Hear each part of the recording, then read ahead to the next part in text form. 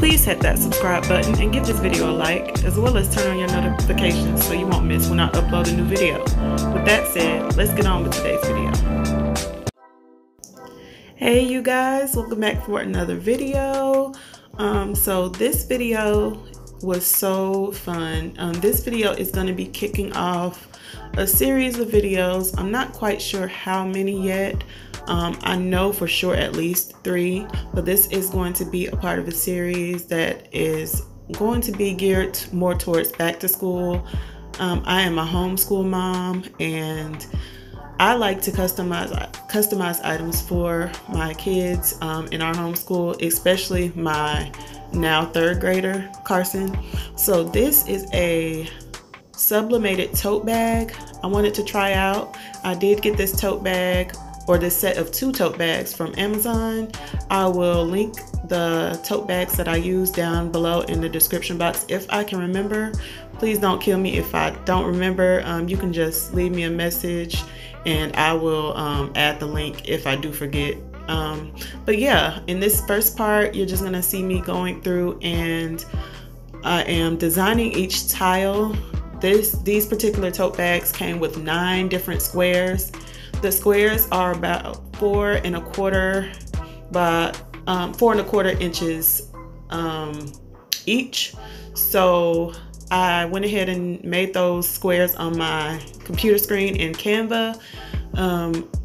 I could only fit 3 to a page, so I have 3 sheets of 8.5 by 14, and my design on the page is 8.5 by 14, if that makes sense.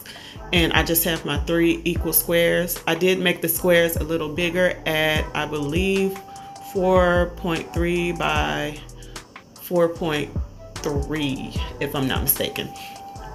But yeah, I'm just gonna go through and you're gonna see me designing these. I added my daughter's picture in the middle. Canva has a great background remover that I love using, so I did use that in this video as well. And I'm just adding some random school related photos and pictures, no rhyme or reason to it.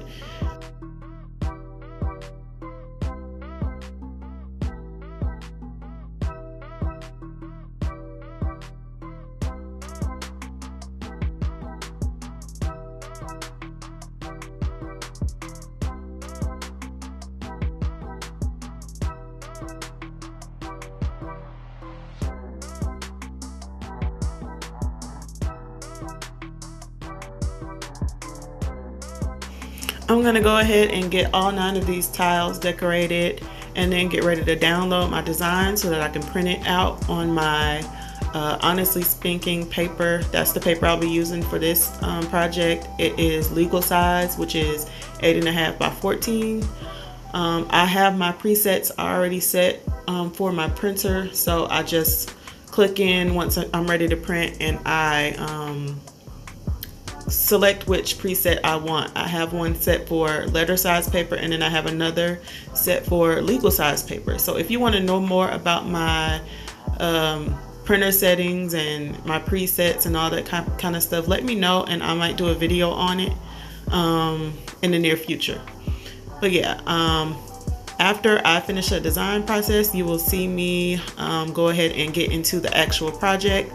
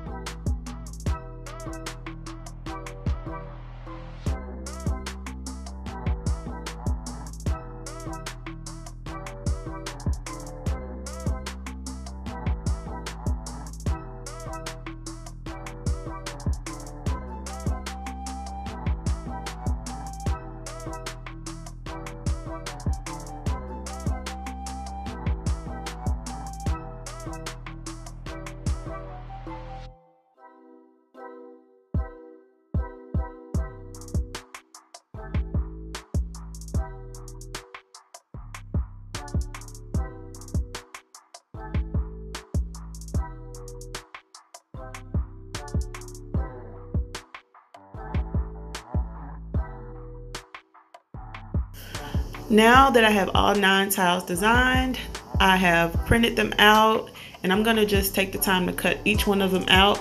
I'm trying my best to get all the white from around the outside completely off, as well as maybe clipping the corners a little bit. I thought it would make sense to do this way with the black border so that I would know exactly how big to make these. I didn't want to make them too big and I didn't want to make them too small. So the black border will just help me to keep them within the boxes on the tote bag, and that'll make more sense once you see the tote bag because it's like a black tote bag with white squares. So yeah, I'm just gonna cut all of these out, and once I'm done, we're gonna move over to the heat press to press this project.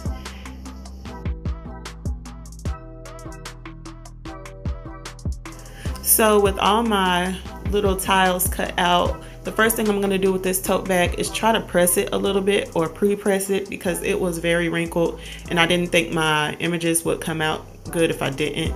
And then I'm just going to place each tile where I want it to go on the bag. This was a little tricky because of course you can't see what's on the other side. Once you place it, you can't see where exactly you've placed it. So I just tried my best, and in the end only one of them was just a little bit off, but not enough to really bother me.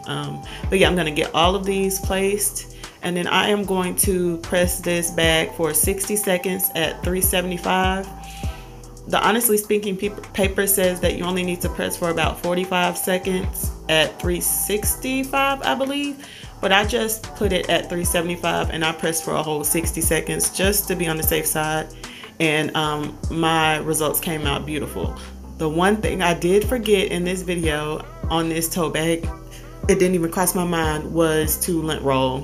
So I noticed the blue squiggles, of course, on it, but you can't really tell because of all the decoration that's on the tiles themselves once the bag is done, and you'll see that in the end. But yeah, let's just go ahead and get all these tiles on here, and then we'll get these pressed and we'll see the final result.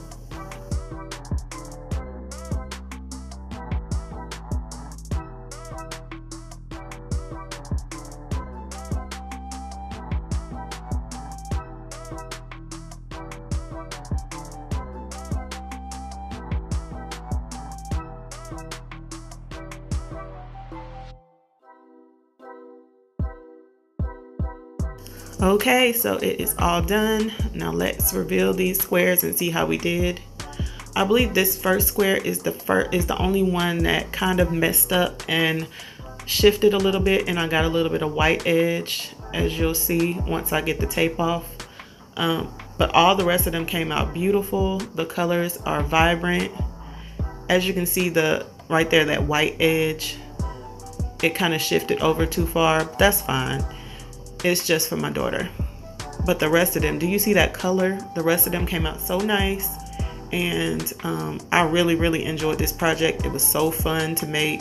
Like, you can do anything in these squares. You can make a memorial bag, or I don't know, put all your kids' pictures in a different square, or the possibilities are endless. And so I look forward to making another one. I do have another one to make, so I'm brainstorming on what I'm gonna do with that one.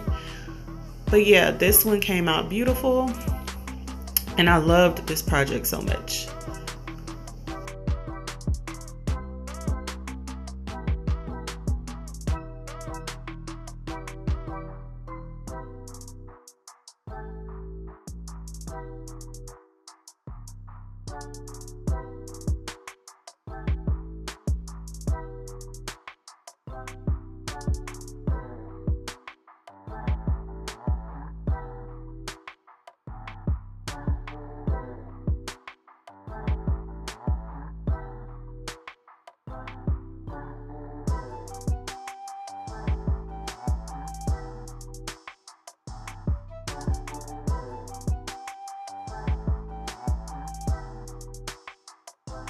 I just want to thank everybody again for watching this video. Give it a like, subscribe, leave me a comment down below and let me know how you're preparing for your back to school. I know it's coming up quick, less than a month for me actually. I'm going to start back my homeschool. But again, I want to thank you guys for watching, and I will see you in the next video.